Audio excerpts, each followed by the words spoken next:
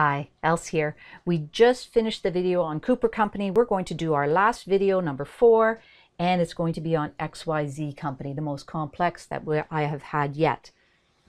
So let's start. Remember, you need to download the question so you can follow along. In this case, we know that this is the current year and this is the prior year. We have land, we have equipment, accumulated depreciation, and common shares. We have additional information which tells us immediately that we need to do a T-account proof. What is it? Land was purchased during the year. Land was sold. As soon as we know that land was sold, we're going to have to do something about it. During the year for cash, its original cost was $30,000. Equipment was purchased in exchange for common shares. In addition, sorry about that. That should have been addition, but in addition to the shares issued in thank you. In addition to shares issued in item number 3, other shares were sold for cash. So I know this information requires me to do a T-account proof. The very first thing I'm going to do, of course, is I'm going to create the blank T-accounts. I'm going to start with the T-accounts for land. I'm going to do one at a time. So I'm going to do land first and then the equipment. Now, land doesn't have any accumulated depreciation because land does not depreciate. Why not? Because it's going to have future economic benefit forever in the future. I'm going to put the opening balance first, which is $80,000. This is all from the statement of financial position, also called the balance sheet. And then I'm going to put $120,000. This is directly from the balance sheet. I also need an entry, so I'm going to do a debit to cash.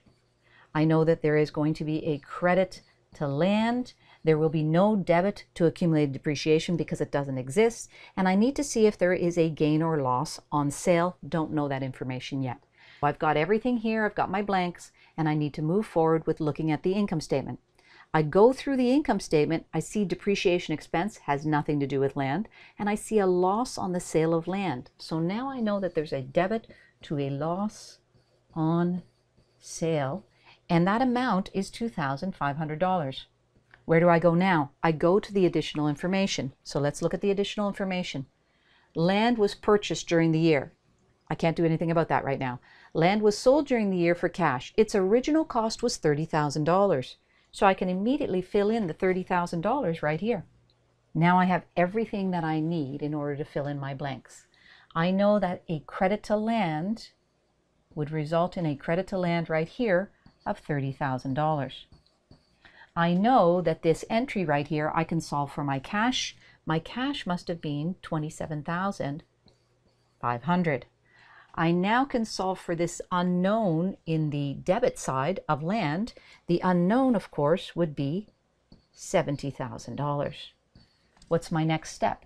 Always, I then categorize into the correct category for the cash flow statement. I know that this amount was a purchase of land. Now, purchases go under investing, and a purchase would cause an outflow, negative. This is historical cost, and I do not use it anywhere. Cash would have to be used because anything cash has to go on a cash flow statement. This was the sale of land.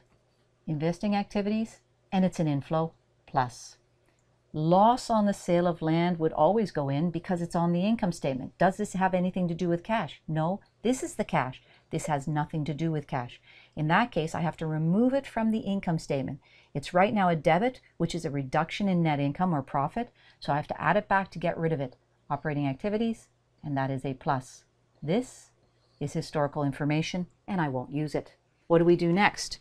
We look and we say, well, I've got some equipment. Equipment was purchased in exchange for common shares. So I need the common share information, and I also need the equipment. So I'm going to start with my blank T accounts, of course. I got an equipment account, my accumulated depreciation. I also need common shares. I do not need a sale entry because nothing was sold for equipment.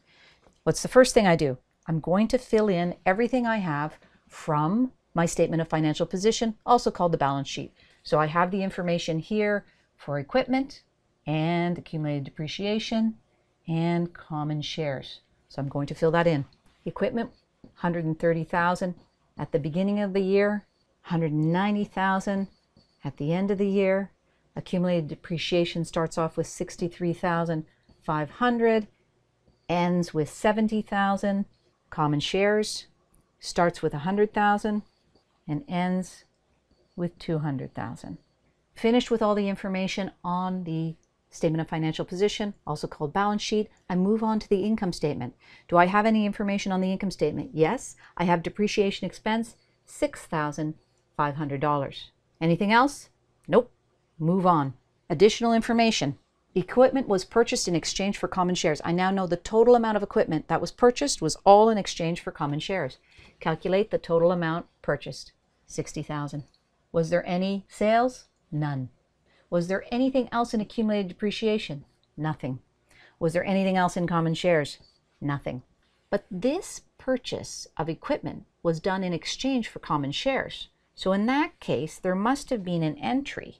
What was the entry? The entry would have been a debit to equipment of $60,000 and a credit to common shares of $60,000. But that has nothing to do with cash. So I now know that $60,000 here had nothing to do with cash. I can solve for the other amount that was impacting common shares, $40,000.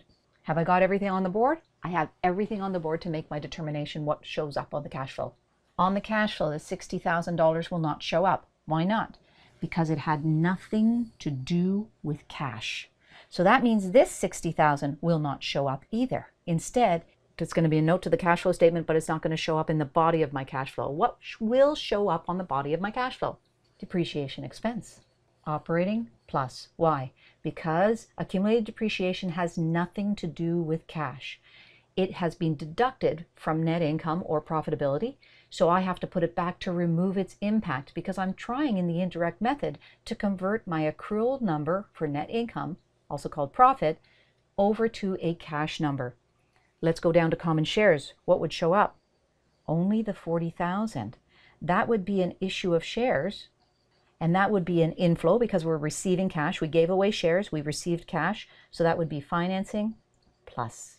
Nothing else would show up on the statement of cash flows for either the equipment accumulated depreciation or the common shares.